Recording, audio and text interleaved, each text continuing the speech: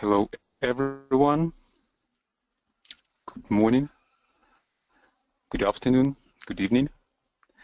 My name is Alexander Ilchuk, and I'm greeting you on behalf of the 2025 initiative.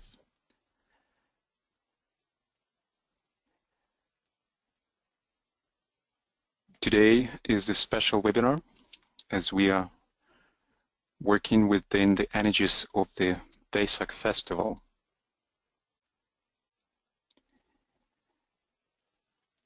And before we start our work today, let's have a short alignment.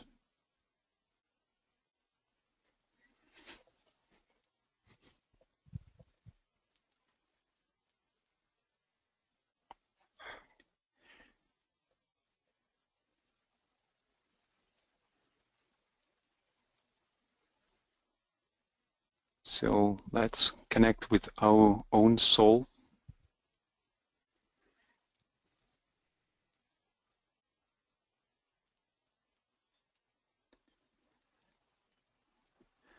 And we visualize a circle of people coming now for this webinar, joining from around the world.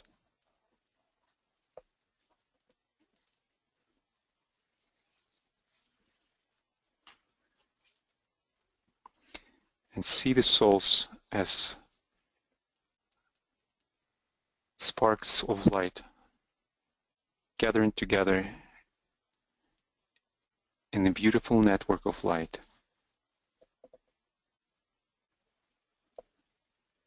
covering the entire planet.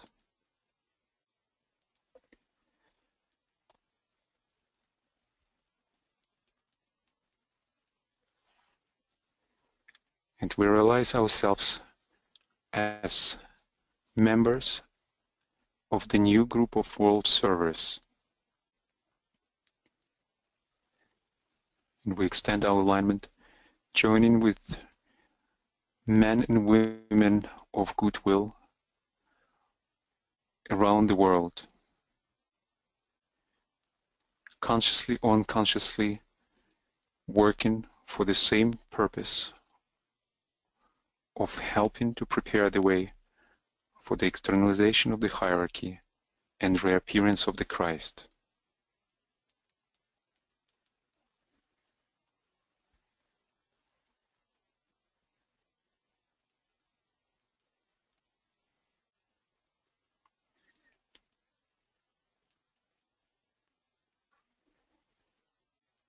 And together we read the mantra of the new group of world servers. May the power of one life pour through the group of all true servers. May the love of the one soul characterize the lives of all who seek to aid the great ones. May we fulfill our part in the one work through self-forgetfulness, harmlessness, and the right speech.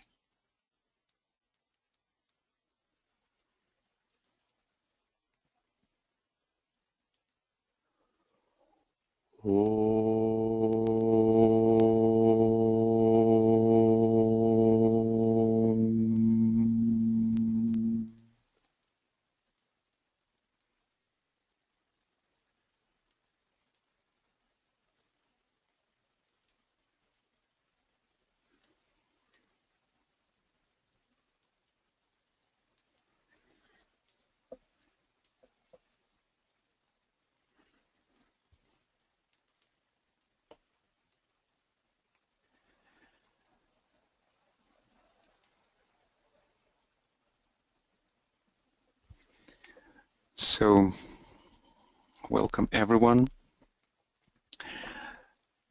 Today our webinar is different from all other webinars that we have every month in this solar festivals. Today, at the time of the Wesak, we come together to sound the collective Wesak invocation, invoking a higher energies, the higher forces, to assist humanity in its transition through the burning grounds of today's crisis. Today we have representatives of the 6 continents coming together to sound the note of their land, their continent, reflecting on the needs of humanity as it's perceived from their part of the world.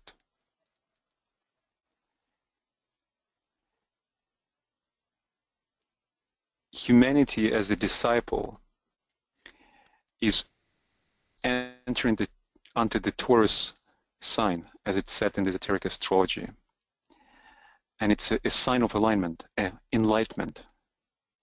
But also it's the sign which works with the energy the same as in Scorpio, where the world disciple, Hercules, been struggling with the Hydra, lifting the Hydra to the light.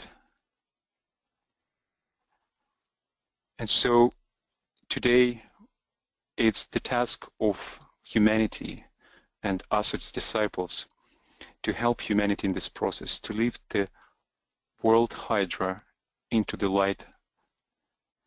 And today we will reflect together on one of the seed thoughts of Taurus, the penetrating light of the path. And all the panelists been asked to reflect on this seed thought and to share today with us.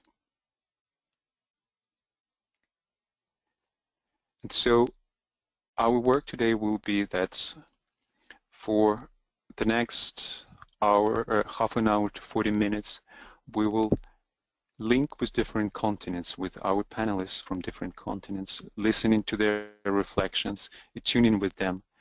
Then we will have some time for sharing, where we will invite anyone who would like to contribute to this sharing to bring your impressions to the collective chalice. And then we will have a meditation, collective meditation.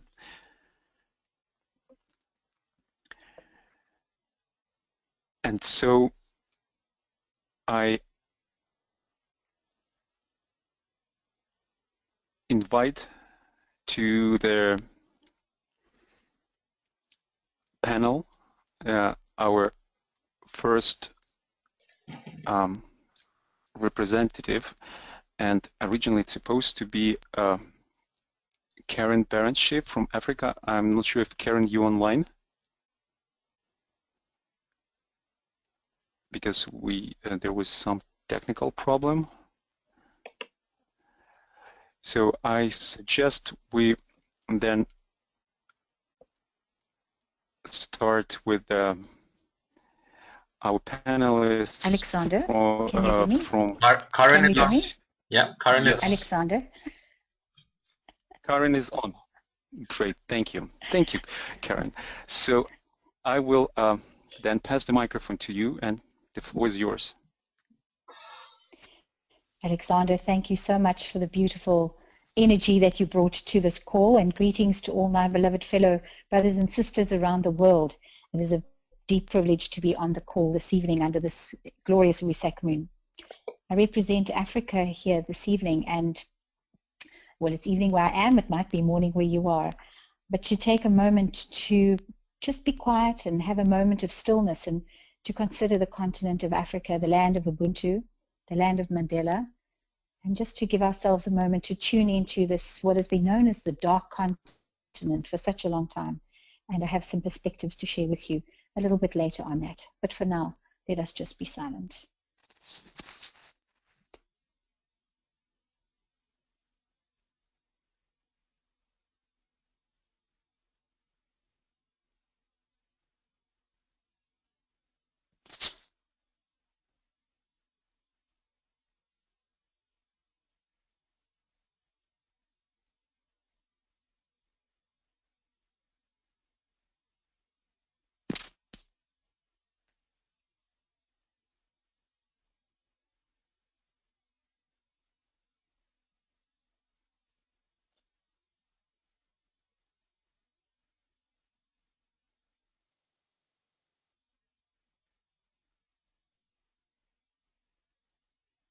Thank you. As Alexander called on us, and I believe was divinely inspired to share with us on the penetrating light of the path, there is a deep sense from Africa of a call to unify.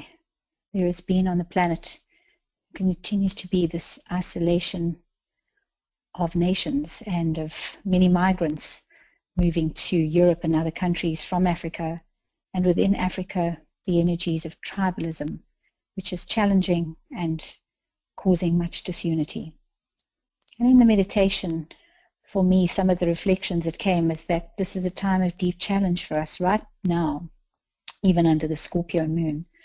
And we're being called to consider as disciples, what is it that unifies us, reaching out to find the common ground amongst us all, and to reach beyond race, color, creed, and to see, for example, as Africa is something that is less than possibly than other places or other countries, and to begin to recognize the points of light that are beginning to pop up everywhere in Africa. More and more the work is being seen to be done in Africa under different names, under different banners, and yet it is indeed the work. And another reflection that came to me was, as education was unheard of over 100 years ago for many people, it was out of reach for many people. And yet today education is available to most people, still not all, but to most people, and governments have departments and have money allocated to education. And so it seems now that there is a time for Africa to rise in its economic sense, for it not to be exploited as it has been, plundered, but rather that it is seen as a point of deep resource to help heal and restore and replenish this beloved Mother Planet Earth. And the light that is beginning to penetrate the darkness and bring rise to the great minds and resources that are here, to also bring to awareness the new energy and technology, this clean energy and technology that can be accessed not just for Africa but for everyone. As we contemplate 2025, there are already many people in Africa looking at 2063 and saying, where will we be then? So it's almost as though the message for 2025 has begun to penetrate and already enter the consciousnesses of some people, beginning to build and bring awareness and call on Africa to rise in her glory.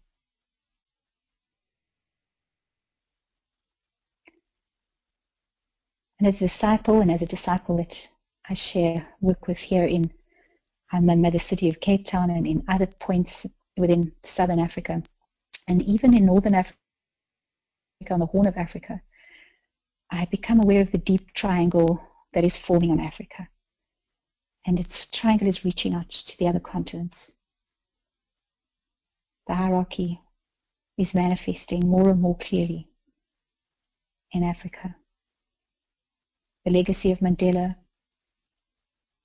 the legacy of Ubuntu, seeing and being to another person as you want to be to yourself, not only a golden rule statement, but Ubuntu is also a sense of common legacy. It is said that Mandela brought us peace, but that he didn't bring us justice. And there is a call, a clamoring for justice. And we call for the light to bring us justice in Africa, and to bring light that binds us all as the one humanity that we truly are. Thank you.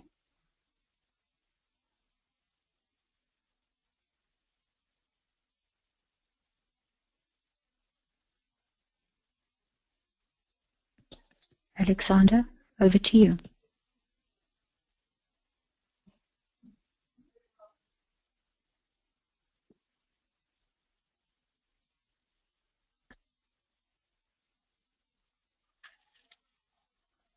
Thank you, Karen.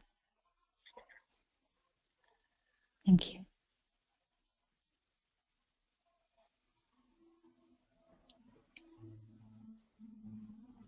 I suggest we have a short pause to reflect.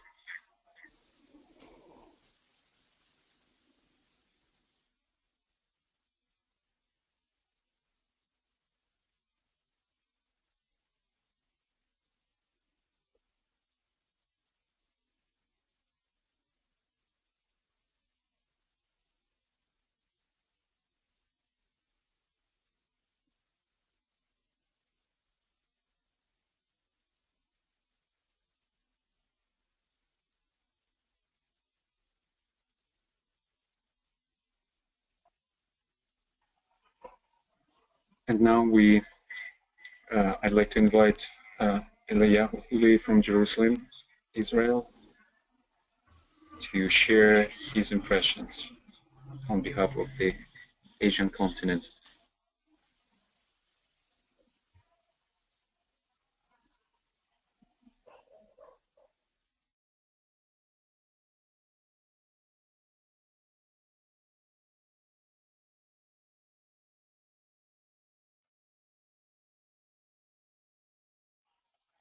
Eliyahu, I think you are muted. Just hold on a second. We will find to unmute you.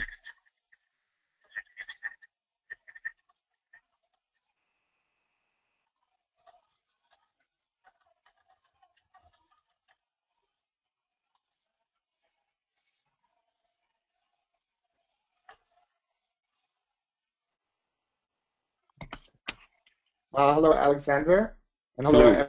everyone. Hi, this is a great privilege, and it's a great privilege to be in the company of such light workers as I understand are joining us. So, okay, well, I live in a very hot spot in the whole world. Many people will say that it's Jerusalem is the linchpin for world peace, and well, this is what it says in the Bible. Of course, it says the city of peace, which is far from it today, but one day it will be, and also the keys of Enoch. Many books, many prophetic channel works talk about Jerusalem being a big, big key for the world. And we see that it's center for three great monotheistic religions.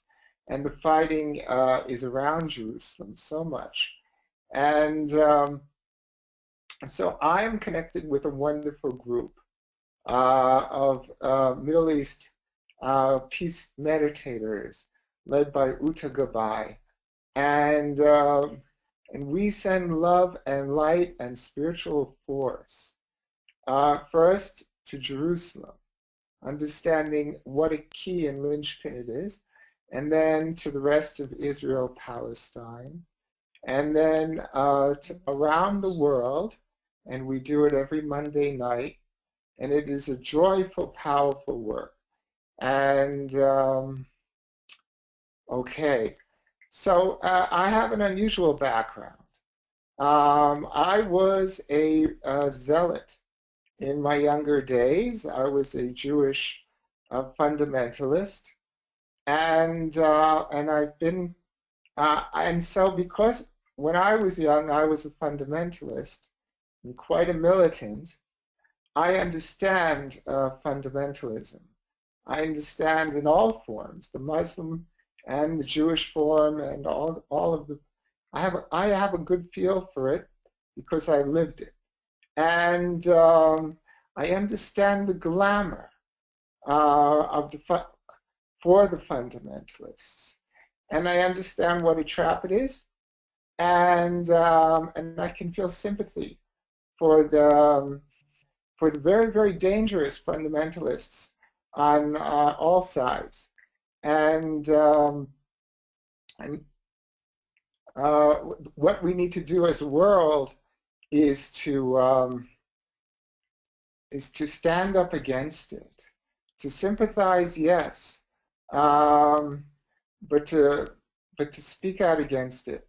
And so I once had an interesting meeting with a member who was an Arab man who was in his younger days in a very radical group in the PLO called the Popular Front for the Liberation of Palestine. And he had changed, and I had changed. And a friend of mine brought him to meet me. And, you know, it was one of the best meetings of my life because having been there, we had something in common.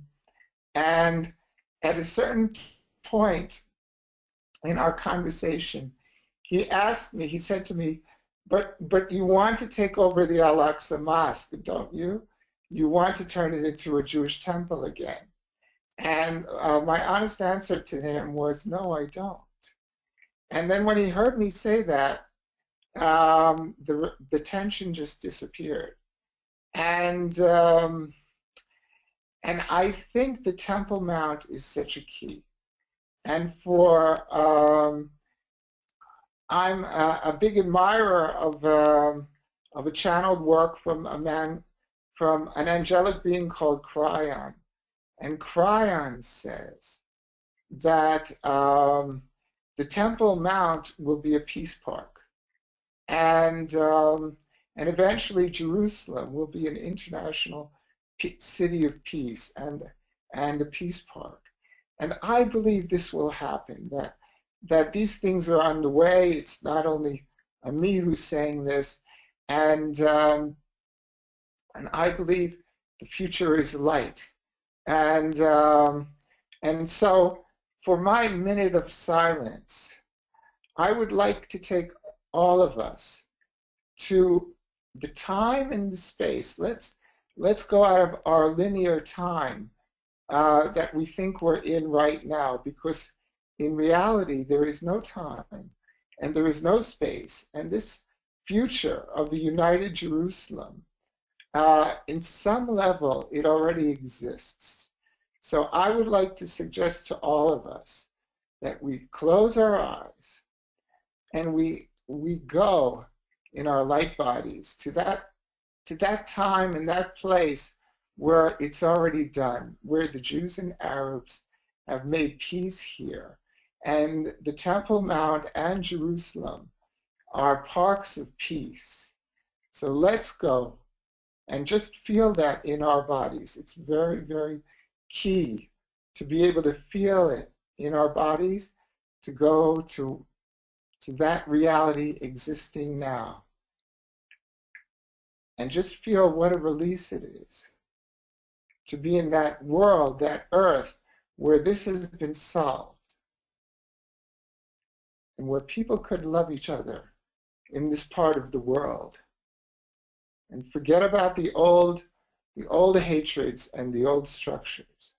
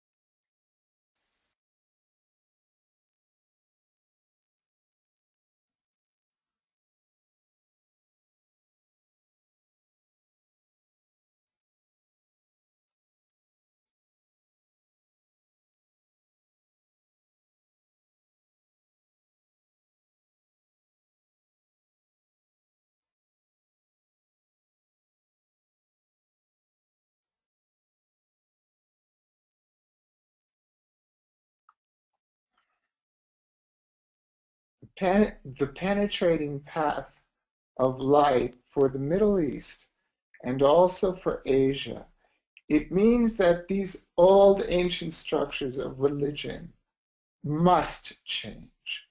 They will still exist. They will still exist, and the cultures will maintain their beauty and what they have to offer. But it will moderate.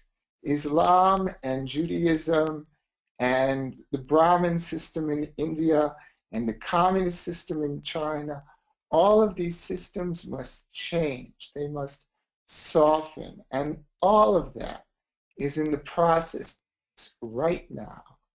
And the younger generation coming in are higher souls. They are indigo children and high-level beings, and they are changing it.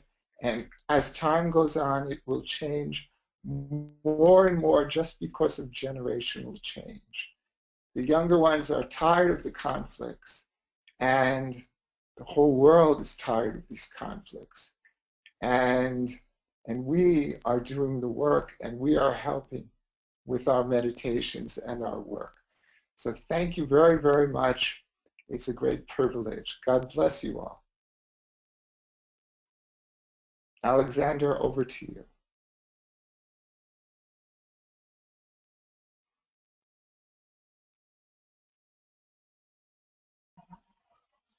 Thank you very much, Eliyahu. Just have this mood of silence altogether.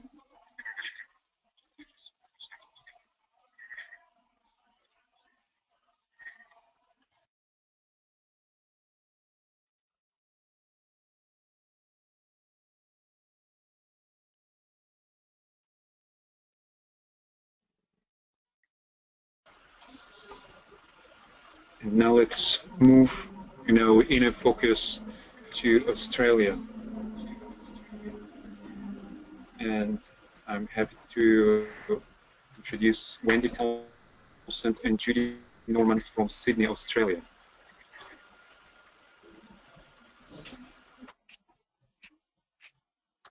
Hello, everyone.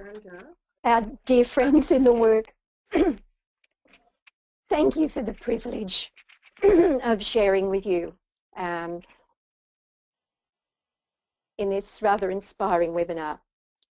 And Wendy and I wish you all an inspiring Wesak. It's certainly been a powerful one so far. So, to Australia.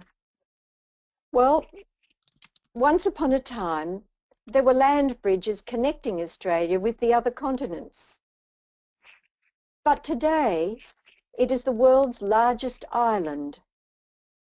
Its landmass is almost as large as Europe, but the population is mostly scattered around the rim, not too far from the wide embrace of the oceans and beaches. Yet, at the centre of Australia, at its heart, is a great monolith, an enormous red rock which the first peoples of the land call Uluru. It is surrounded by a vast flat plain, and that mighty heart at the centre connects us all across vast distances. It sounds a powerfully magnetic call. It is both an actuality and a symbol for the impulse under which we work as we transition from a civilization built through the rational mind to the new emerging civilization of the heart.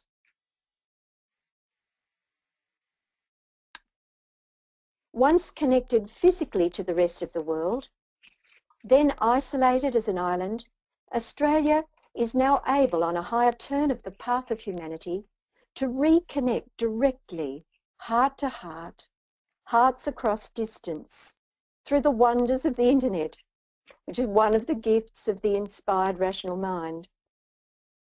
And so we participate together as the one world community in radiating the penetrating light of the path.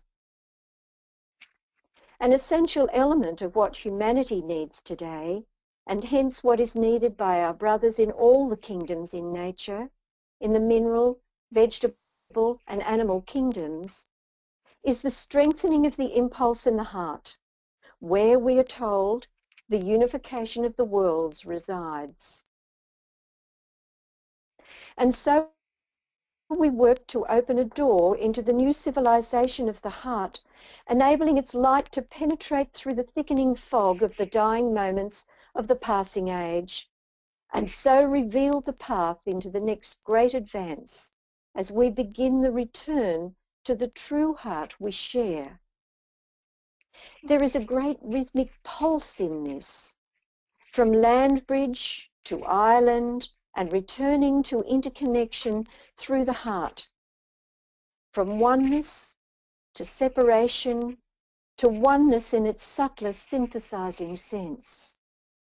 It is a great breath manifesting continent-wide.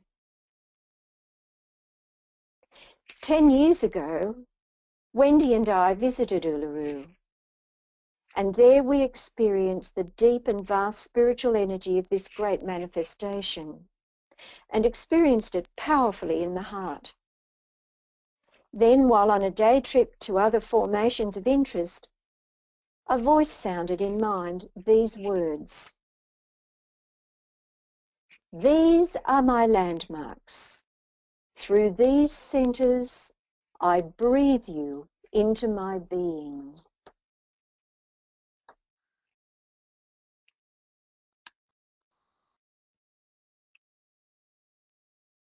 And in the light of these words, we'd like to invite everyone to participate in a micro-meditation, breathing through whichever landmarks hold the essential energy of your continent.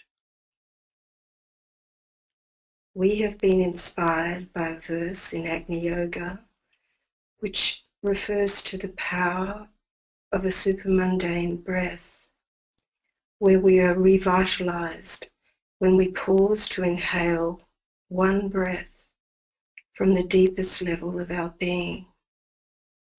I'll read the verse first, and then we'll pause together to breathe together. Urasvati knows the power of a deep breath.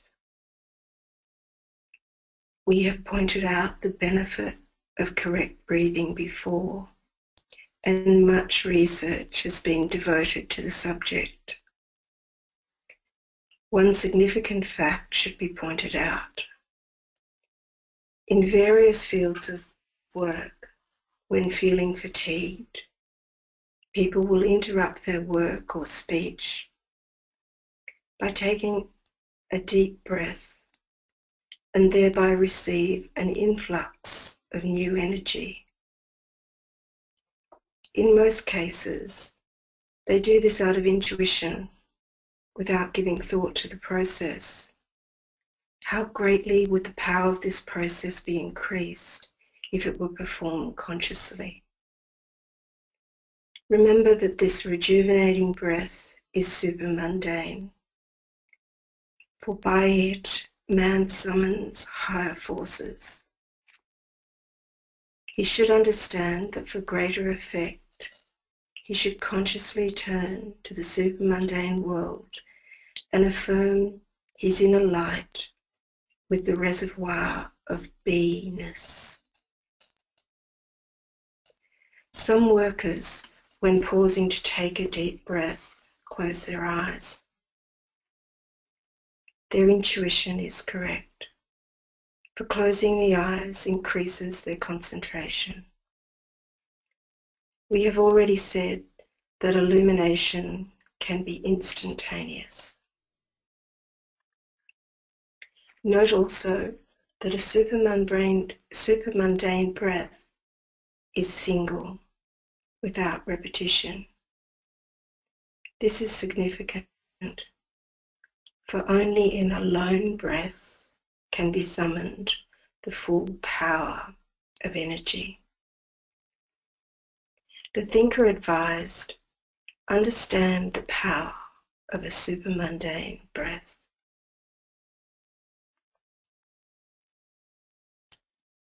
So I'll invite you all to close your eyes.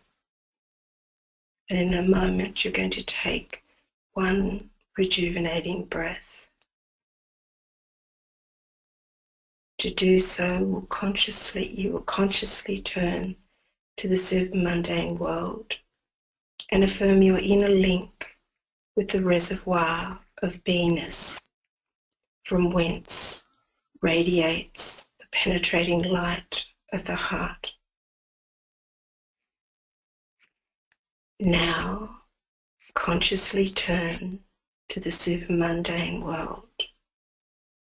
And with one breath, affirm your inner link with the reservoir of beingness.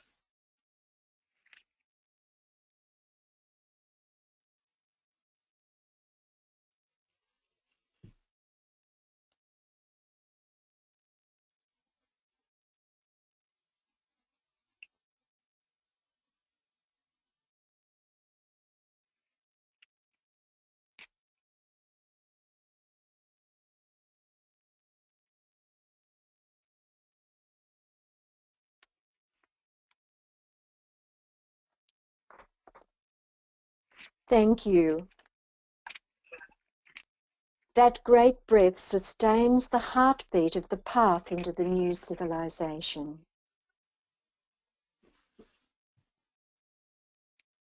Now back over to you, Alexander.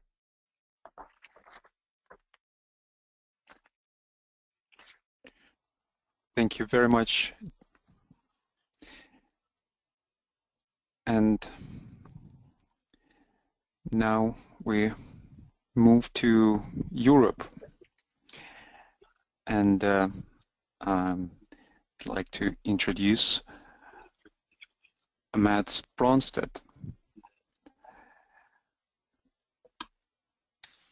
Oh, thank you, Alexander. There is... The floor is yours. Thank you. Thank you very much. Thank you for this invitation to share a few notes on this very fabulous and fantastic gathering through the internet. I obviously misunderstood my task somewhat because I'm not going to talk about Europe at all. But forgive me for not doing so. We are the guys who thought we ruled the world for the past couple of thousand years or something like that. Okay, so what I want to share just briefly with you is some impressions about what is some of the, or maybe one of the fundamental needs of humanity today. But I'd like to start with a bit more positive note, which is that it seems that today more and more people all over the world, regardless of culture, religion, race and sex, seems to share values and intentions that leads towards more unity and synthesis within the human family. It probably has a lot to do with the globalization, because we are able to hear from and watch live footage from all parts of the world within sometimes only minutes after something occurs. So we feel more connected, I guess, with every parts of the world, and we relate more and more to everyone around the world as brothers and sisters, as someone who share more with us than they separate from us, or than they differ from us. I know when you're in the hotspot of the world, geopolitical hotspot of the world in the Middle East, you'll probably not feel the way that what I'm talking about now, but I would suggest that if I'm pessimistic, if we are pessimistic, maybe around 20%, and it's probably less, of the world today works with the intention to create separatism.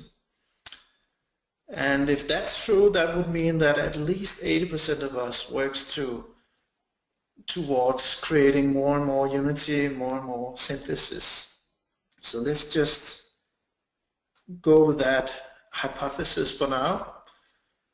Well, if that's the case, why does the affairs of the world look the way they do still? Why are there so many fundamental needs that are not met in humanity, but also in the environment, the other nature kingdoms? And it seems to me that there's quite a big gap between the good intentions that so many of us shares and the will to act on them persistently until we have created or realized the world which mirrors our intentions. So I would suggest that one of the biggest needs of humanity today is the will to see our good intentions through, the understanding that we are such a great number of people wanting fundamentally the same things, that we have it in our power to create the world of equality, a world which is a wonderful place for everyone to live in. That's a practical possibility for us today, I would claim and suggest. So, following that stream of thought, which is mostly meditational impressions for the last couple of weeks, I'd like to take us on a very short visualization. So please get ready for another very short alignment.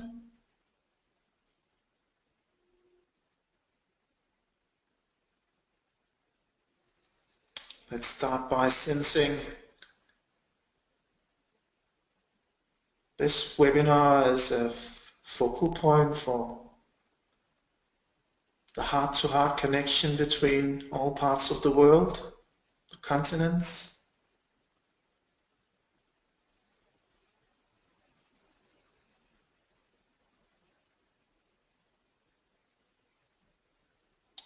Let's have a sense of all the lights popping up all around us, all wishing to share happy thoughts and peace with each other.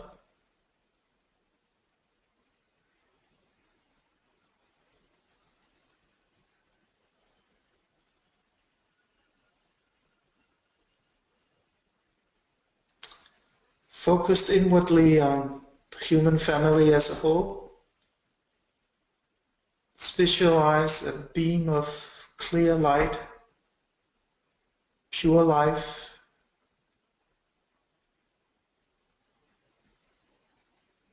pure will, emanating from above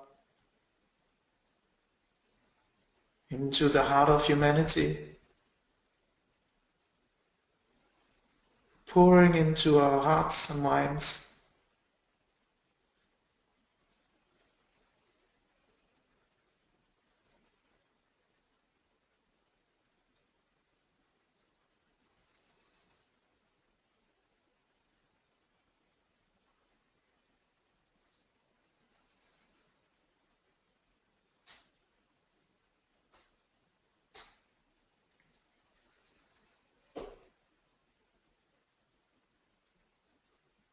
And thus fill us with the will to do good through our hearts.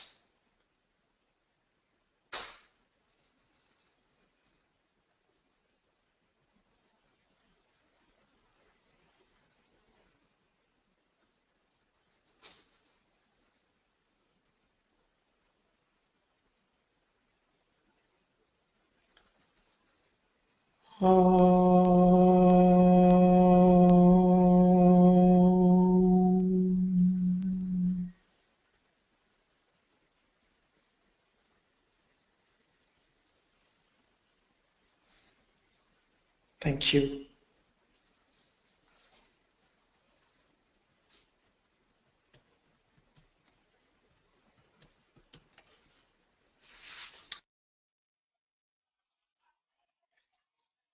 Thank you, Matt. And now invite Jean Bates from Ohio, California in the United States. Thank you so much for inviting me. Sasha, I was really thrilled to come home from a most magnificent Wesak celebration here in Ojai at Meditation Mount. I got to my bed about midnight, and I thought I should check my phone messages. So on my phone messages, I had a message from Kathy Newbern and from Sasha inviting me to represent North America in this webinar today. My goodness, what a tall order. So this morning, I got in touch with Sasha. I was actually surprised that maybe nobody else had been requested to join since I hadn't gotten back. But here I am. My home is in Hanover, New Hampshire, but I have been leading a bi-coastal life from New Hampshire to being in Ojai, and I have been very involved with the work of Meditation Mount for many years. I'm not an official representative of the Mount, but I am a longtime friend and co-worker of what's going on here. I wanted to share with you something that came to me from a seed thought in one of our daily meditations that we do every morning here at the Mount, and that is a seed thought that invited us to think about what would it be like if we were to begin our day and every encounter, every experience that we had by extending goodwill, of pouring forth the energy of goodwill. So this seed thought has had a tremendous impact on me. It was given to us by Ellen Hall, our director here at the Mount, and we have had a number of very, very powerful seed thoughts, including the idea of group endeavor. How could group endeavor also make a difference in what's happening in our own daily lives and indeed in the world affairs? So what I would like to do is to share with you a little bit about the idea of goodwill, and I would like us, at the end of a few things I'd like to share, I would like us to just ponder that with each other, particularly utilizing the energy that's coming in from Wesak. And my goodness, I know, I think it was you, Judy, or Wendy, said that this has been a very, very powerful Wesak. Oh my goodness, it certainly has. Very powerful, very beautiful, and what's going on in this webinar today is an extension of that. And I'm so grateful that we're gathered together at this time of year in particular.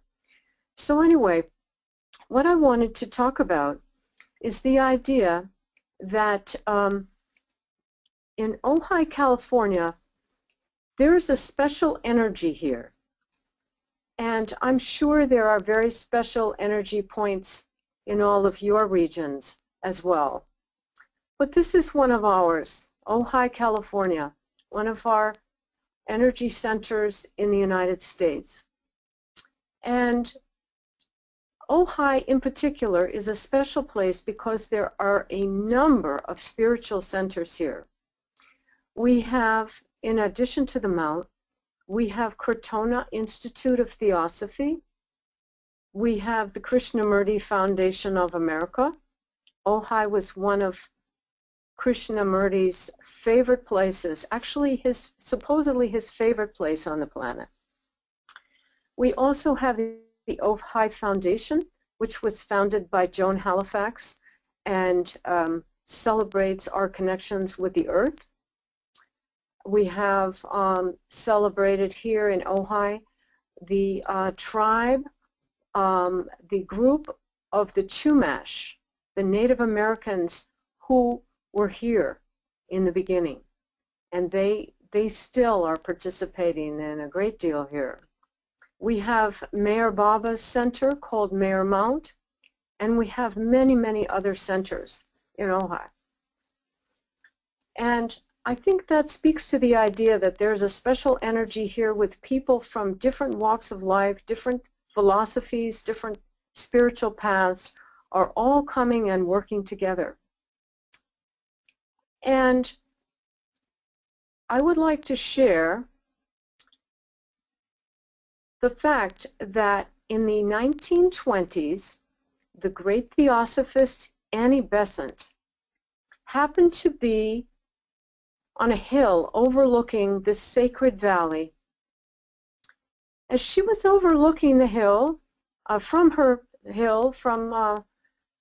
the one end of the valley, she looked out upon the valley and she had a very strong intuition that here in Ojai is the cradle of the new civilization. And as we're talking today about building the new civilizations, the work that's being done in Jerusalem, as creating a center of peace there, I think the idea that we are all together creating a new civilization is very, very important. And I think a way that we can do that is by really emphasizing the laws and principles of goodwill and right human relations. I would like to invite you to take a moment with me to just have a moment of silence and ponder, what can we as individuals who are involved in this particular path, as we are involved in preparing in the next 10 years, we don't have a lot of time, 10 years it is now, before the 1925 externalization of the hierarchy and the reappearance of the Christ. All of these energies are going to be coming very, very soon, stronger and stronger.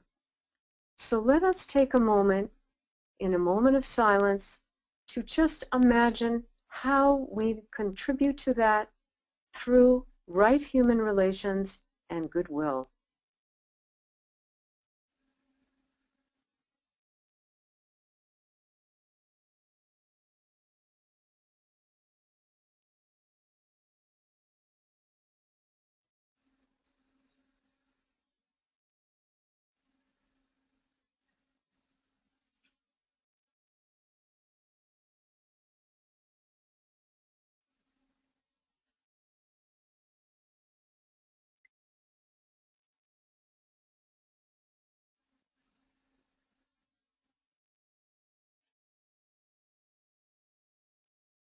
Let us experience the powers of light at this Wesak full moon pouring into our hearts and minds,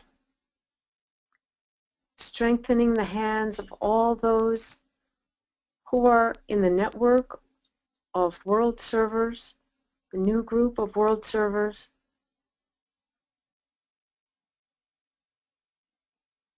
Let us imagine the power of goodwill.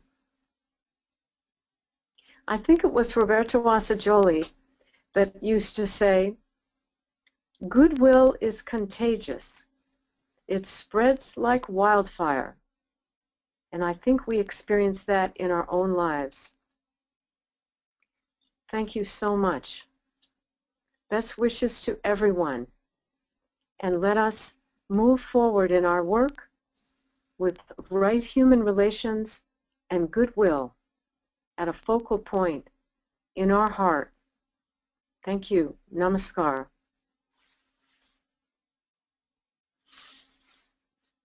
Over to you, Sasha.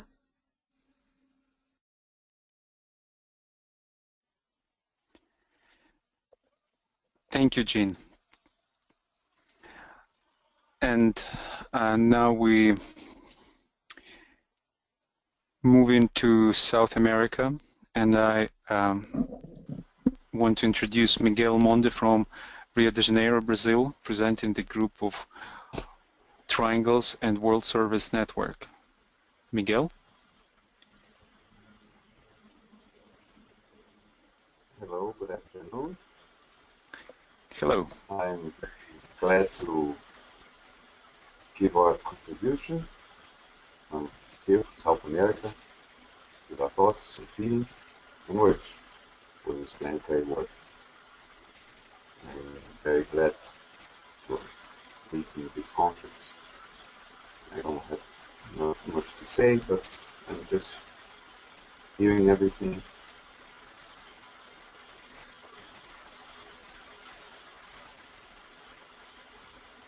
And go on. That's what I have to say. Thank you.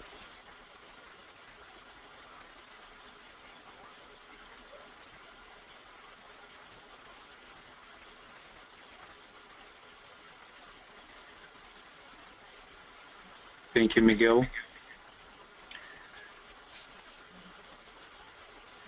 I suggest to have a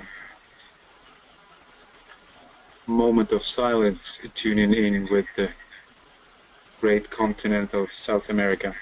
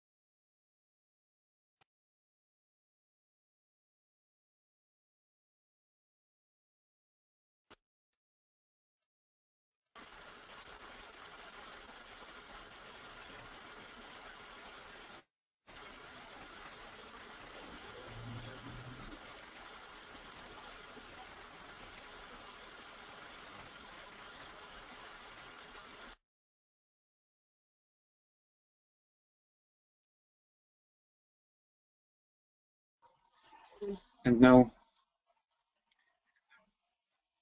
we open our microphone for impressions coming from our circle. At the moment there are 93 participants, so for technical reasons we muted everyone. But if you would like to speak, you could use the function of raising your hand. It's an icon on your control panel. So please use that if you want to share, and you will be unmuted.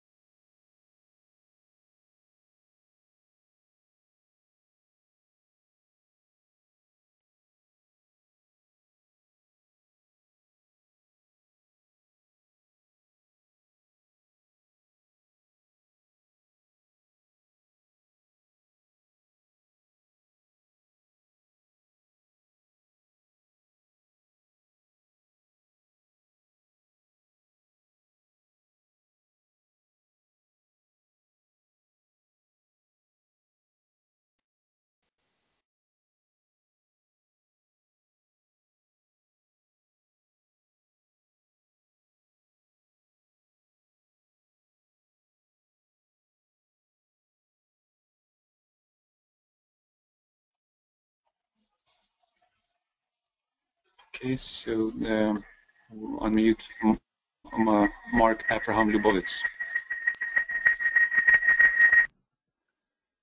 Oh, thank you all so much for creating and facilitating this glorious, wonderful, wonderful experience.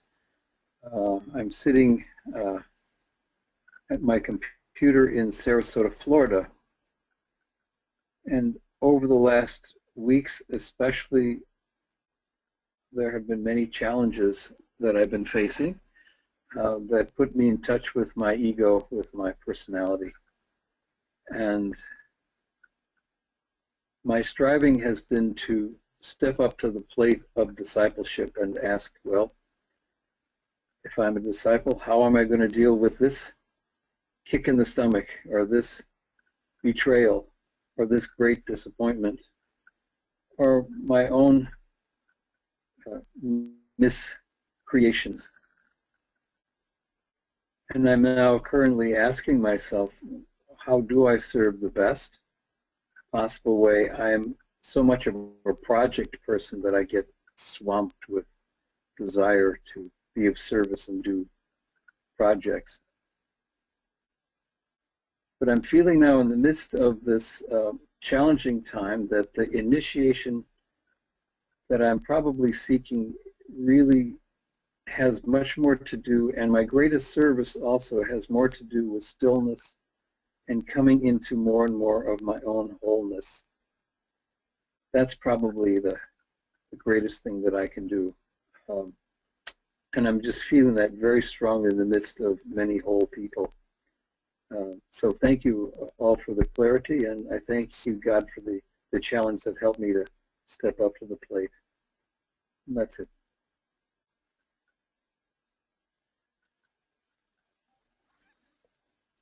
Thank you, Mark.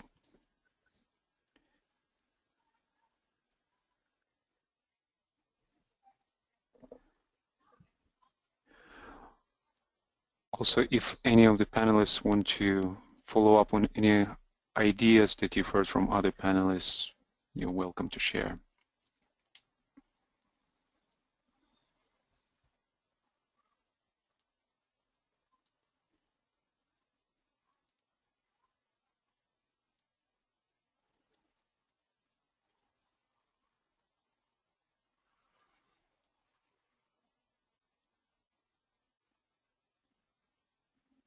Unmuted.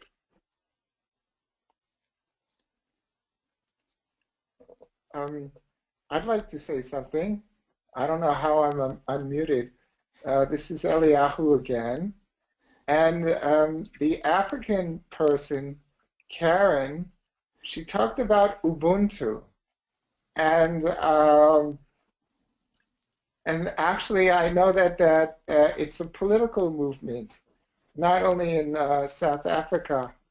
And they have a leader named Michael Tellinger, and they talk about replacing the financial system.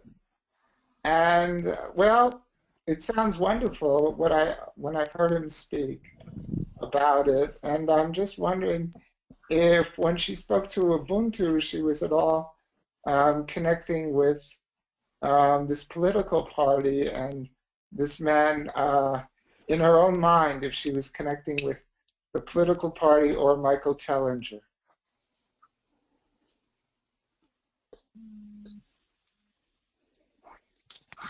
Thank you very much for reaching out about the comment on Ubuntu. Ubuntu is an African term, and it is about us being connected and seeing each other almost like the namaste, the God in me sees the God in you.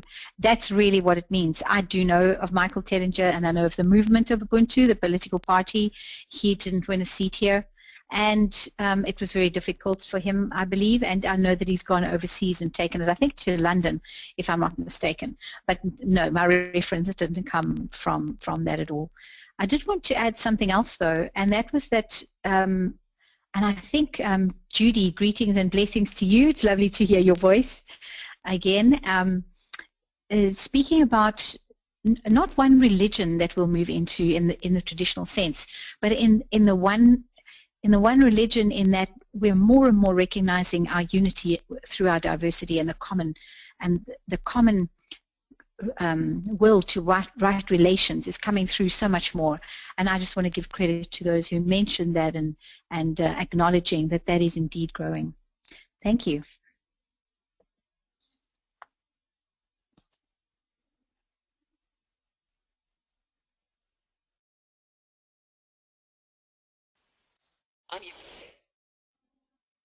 Hi, Uta. You are unmuted.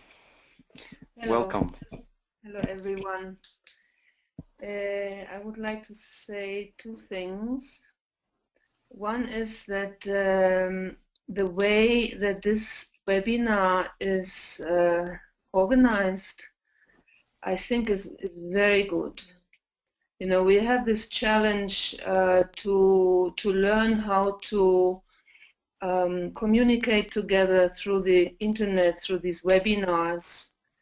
And I think this specific outline, specifically also because of the continents, is very refreshing and also brings home in a very simple way the planetariness of us moving into planetary consciousness.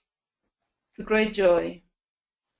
And the other one is I was looking forward so much to the person from Saudi Arabia, Glenn Owen, and I think he's online, although probably without voice, as I have heard. That's why we stepped in with the Jerusalem group to represent Asia. So I just wanted to say hello to Saudi Arabia. That's it.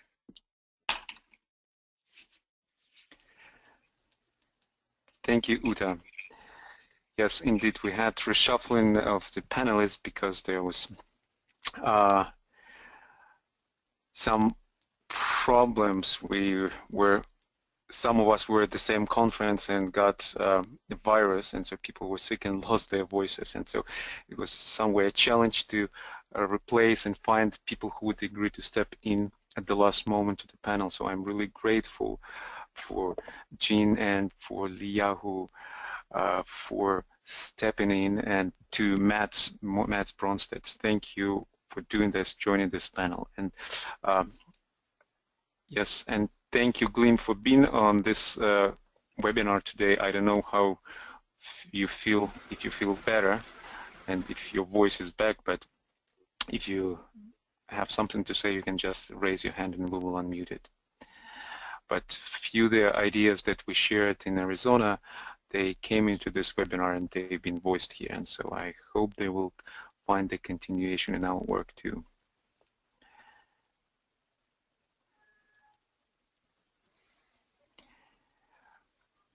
And so if there are any other last comments, please. Otherwise, we would move to meditation. Alexander, could I just say something? Please, absolutely. Thank you. I really want to thank all the panelists and all the people who have commented so far. And the experience is quite strange. It's as though they're speaking from my own heart. It's really wonderful, and I think it's something to do with the way you've organized the webinar. But I felt that the gentleman from Florida who spoke of his challenges as very real living ones seemed to epitomize the essence of what we're experiencing at the individual level, at the continent level, at the global level. And I found that very moving because in a way, when we talk about the penetrating light of the path, we have to remember we are the path, and it's us that can breathe life and light into it. And I felt that he spoke so clearly of this challenge that reflects, you know, through everything we do. So I just wanted to say thank you. That's all. Thank you.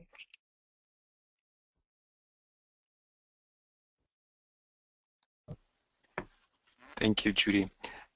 And there was Glenn Owen wrote on the chat that thank you, feeling better, still no voice. Hello from Saudi Arabia. I think I could put you in touch, Uta, with Glenn, and via email that you could have a direct communication. And I would unmute Rebecca, and after that I think we could go into meditation. Rebecca, welcome. Hello, thank you. Thank you for the webinar. Just extending on what I'm in Australia and just extending on what Judy was just saying, I think those challenges of that were spoken about of coming in front of ourselves and having to make sacrifices as well are a really important part of the enactment of goodwill. And in Australia here, you know, we had the meditation of Uluru and kind of the sacredness of our land and the energizing power of the continent that we're on.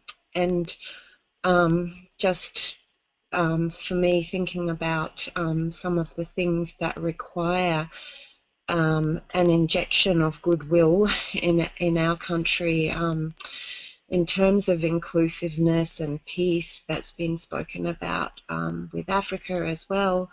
At the moment are the political moves to close down some of our Indigenous communities of people who have already been disenfranchised by the history of what's happened here, and also to detain refugees in refugee centres. And so I guess what I would like to put out there is when I think when you had the Libra webinar last year and you spoke, people were speaking about restorative justice, and the beautiful idea came through of seeing light streaming into the parliaments and the places where these laws and everything are made. And so I guess to include, if people, particularly Australian listeners, feel that, to include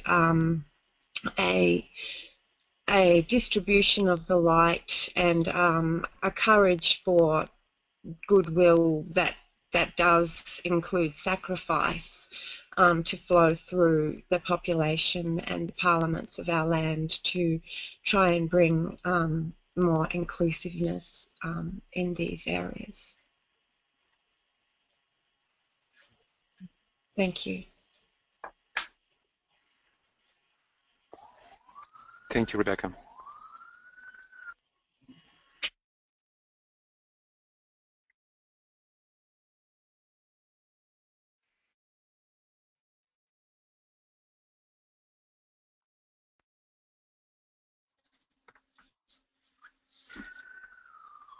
And I suggest we now go into the meditation. And thank you, Wendy. Wendy Globitz from Montreal, Canada, for agreeing to lead us into this meditation. Thank you. Wendy, to you.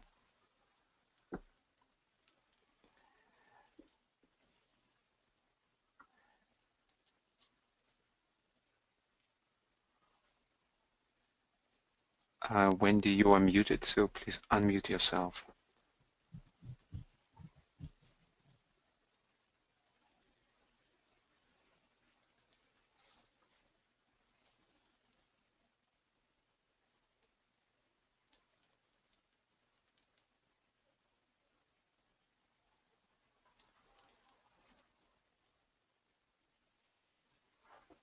Yes, now you are on. Okay, thank you. Thank you. Before we begin this meditation, I would like to let you know that we will be using two different seed thoughts today. The first seed thought that we will use will be the astrological seed thought for Taurus, the penetrating light of the path. And the second will be the Taurus seed thought, I see, and when the eye is opened, all is illumined. Let us begin our meditation with the alignment of the personality. Begin to breathe rhythmically, relaxing all aspects of the physical body.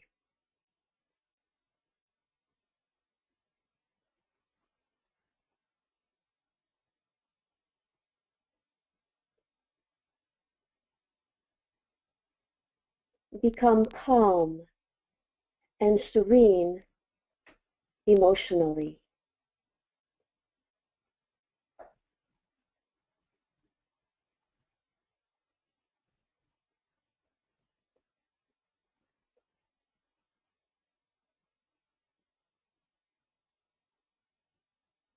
Allow the mind to become clear and focused.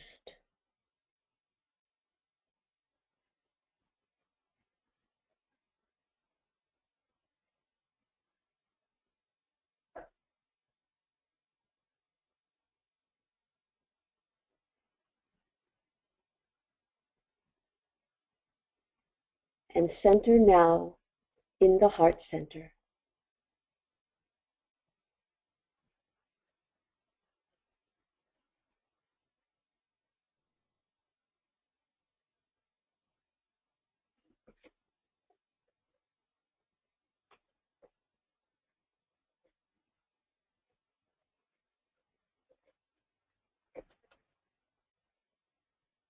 From here, let us move our focus to the ajna, realizing that as we do this, we are becoming focused in mind consciousness.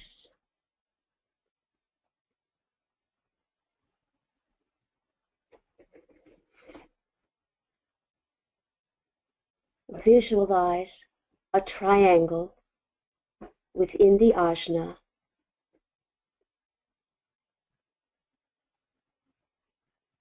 and see each point of the triangle as an aspect of the personality bodies.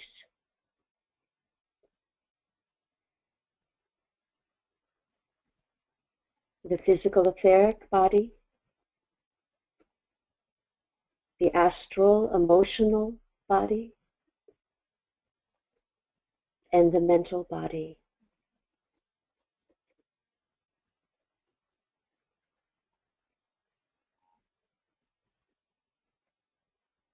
And visualize these three bodies that form this triangle coming into an integrated focus within the ajna.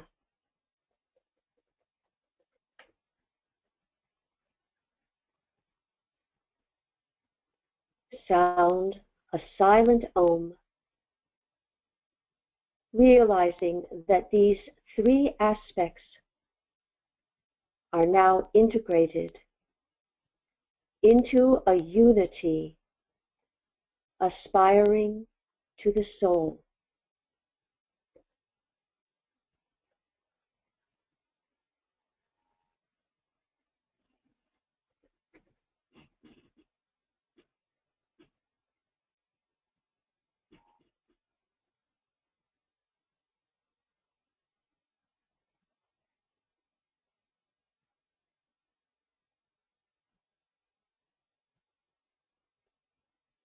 We lift up our awareness now to the soul.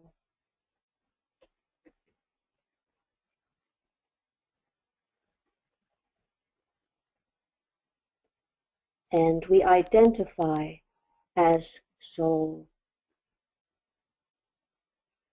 I am the soul am I.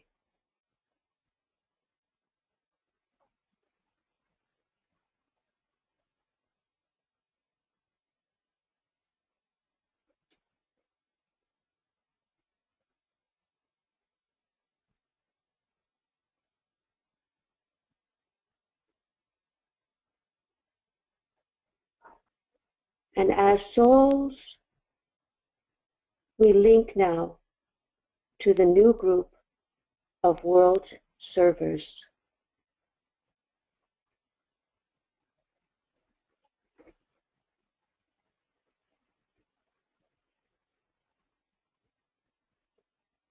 the link between humanity and the hierarchy.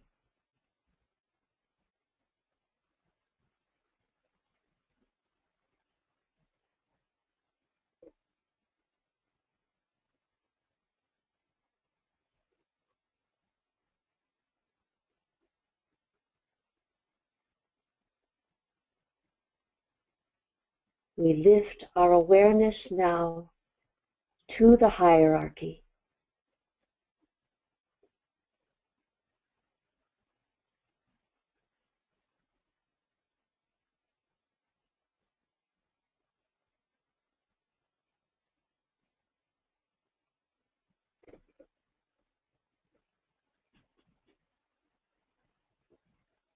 And to the Christ.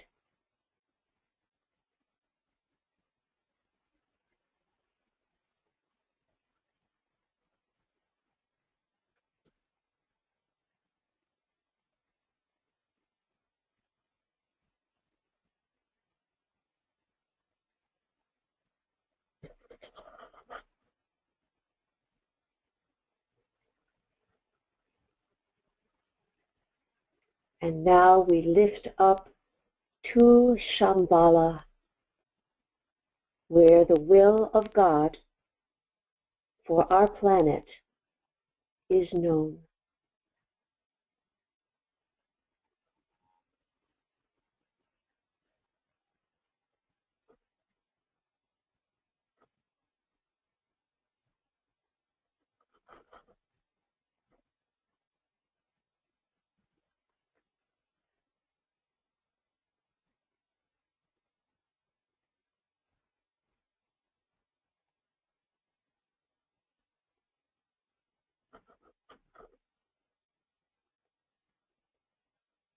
And together we move into meditation on the astrological seed thought for Taurus.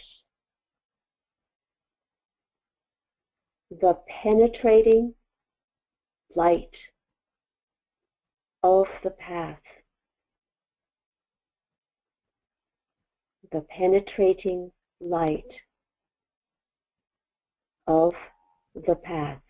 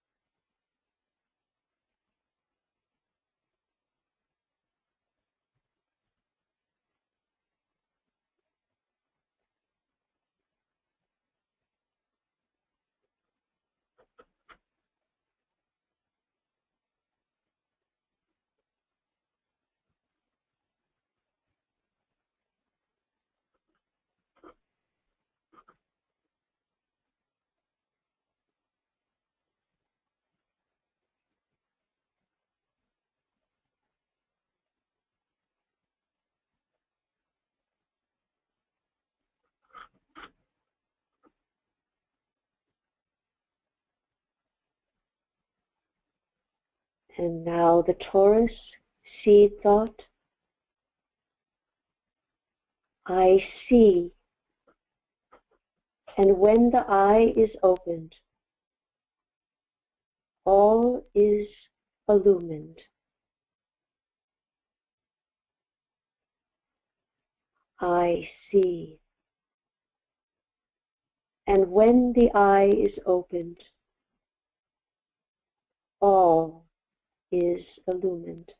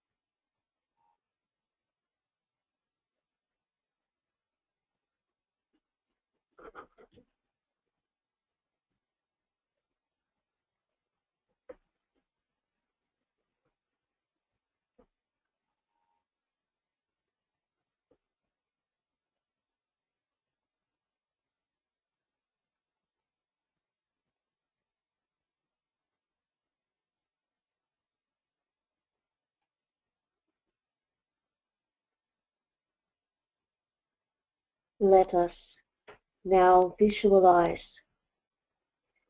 the invoked energies pouring down from Shambhala through the Buddha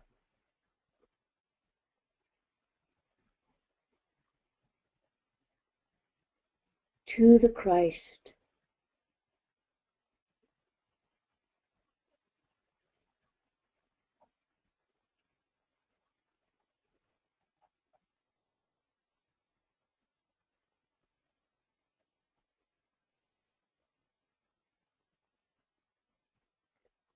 through the hierarchy to the group of world servers,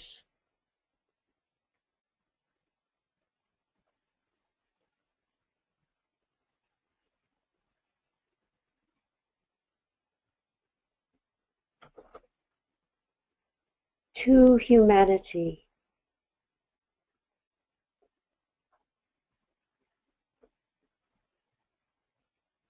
and to all kingdoms of life on the planet.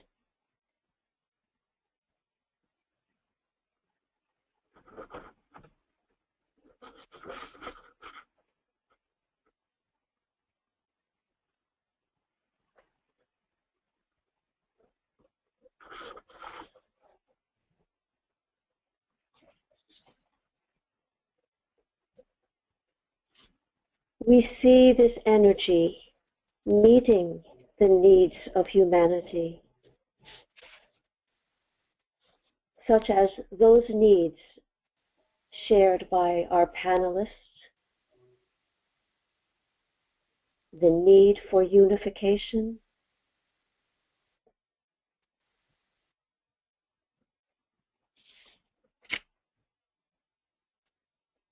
the need for our economies to be lifted up from being exploited,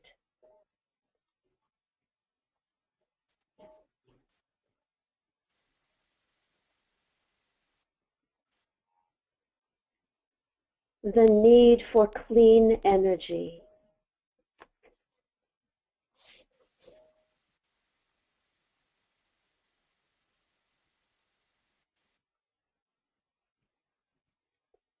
the need for justice,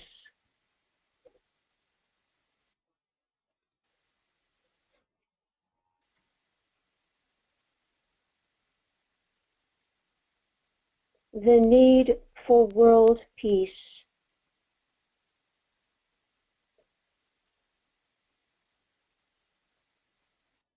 the need for religious reconciliation and brotherly coexistence.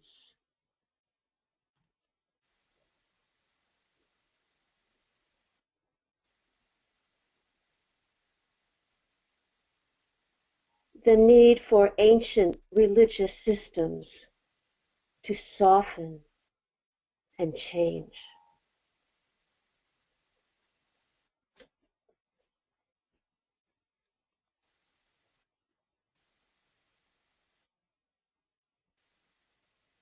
The need to strengthen the pulse of the heart to bring global unification.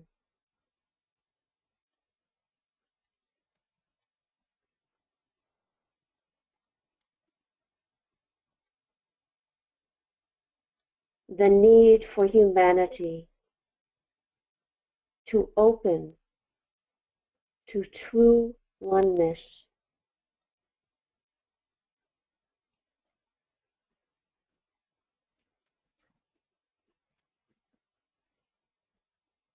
The need to keep holding the goal of unity and synthesis.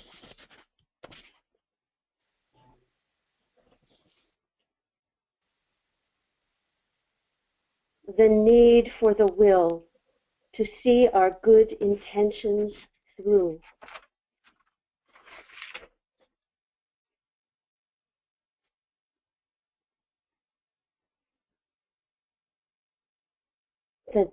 The need for conscious group endeavor inspired by goodwill and right human relations.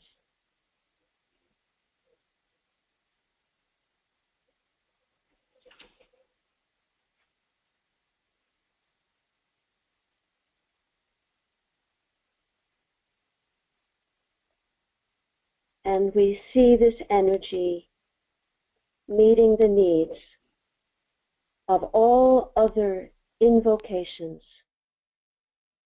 during this sacred time of Wesak.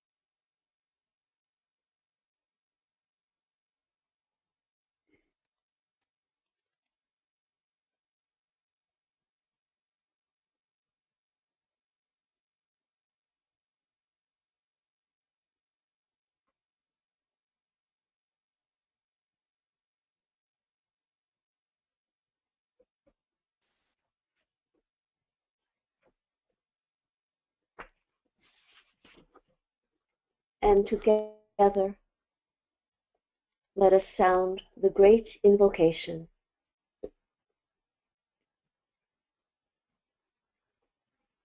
From the point of light within the mind of God,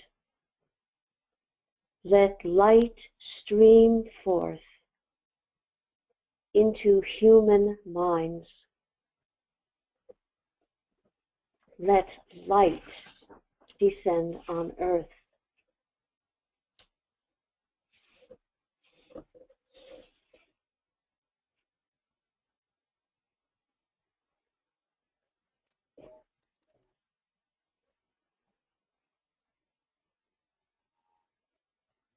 From the point of love within the heart of God, let love stream forth into human hearts. May Christ return to earth.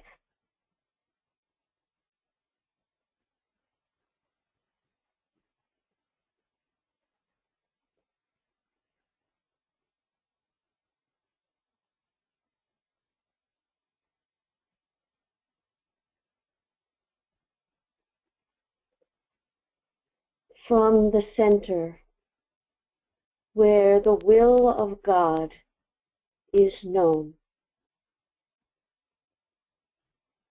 let purpose guide all little human wills. The purpose which the masters know and serve.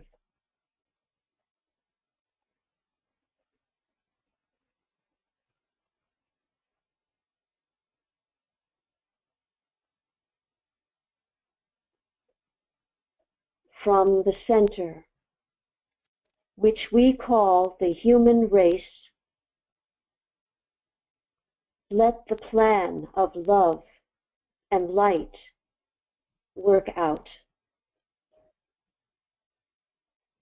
And may it seal the door where evil dwells.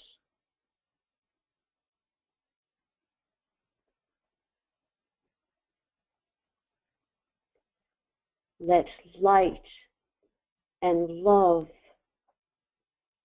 and power restore the plan on earth.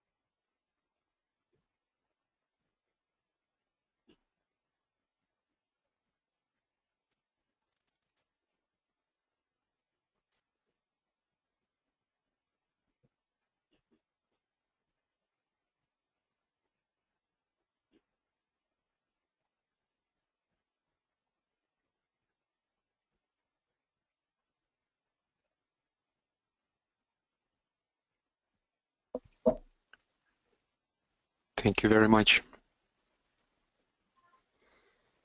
Thank you, Wendy. Thank you, everyone.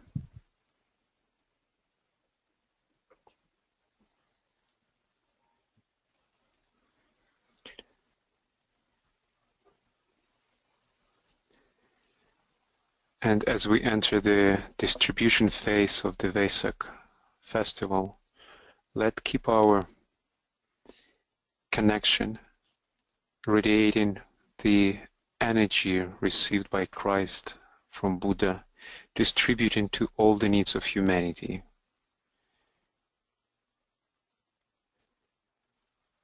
And from the Wesak Festival till the Gemini Festival, as it's called, the time of the spiritual tension, let's keep the spiritual tension, keeping the focus on this work of radiance.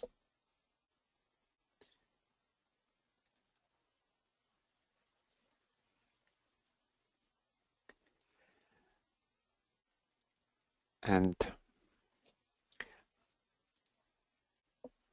let's reconnect at the Gemini Solar Festival. Our webinar will be on May 31st with Nancy Cypher and Michael Linfield. We will ponder together on the communication aspect of our work, how we communicate the essence of the ageless wisdom to serve humanity in its current need. Thank you, everyone. Namaste.